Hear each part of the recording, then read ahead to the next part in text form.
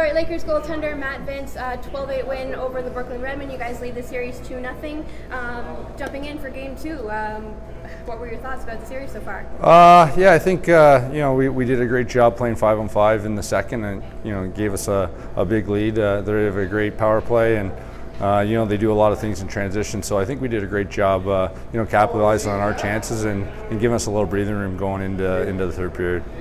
You see your team doing different in that second period, which really was the turning point? I think we did a great job getting off the floor first and foremost from the offensive end, and we were really able to get back and set up and really key on a couple of their good shooters. So I think we did a great job of that, and then we capitalized on the power play. I'm sure you're thinking a lot more about Brooklyn than the question I'm going to answer you here, but the Bucking kid has played so great and was a bit of a surprise starter in Game 1. Did you feel any kind of pressure to respond a little bit tonight, or?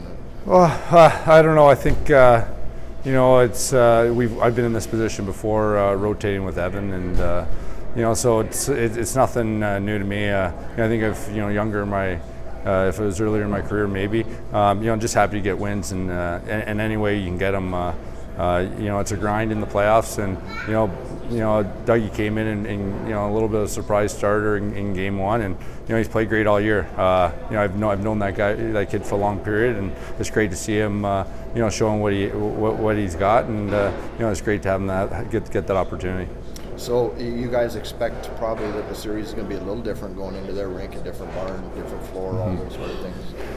Yeah, I think it's definitely a different atmosphere. They have a concrete floor. The ball bounces a little bit differently, and there's a lot of transition goals. So I think we just got to go out there and play Lakers lacrosse. We didn't do it the last time we were there, and it cost us. And we just got to go out there. Our best players got to show up, and our role players got to do what they got to do, and hopefully we'll get a full 60.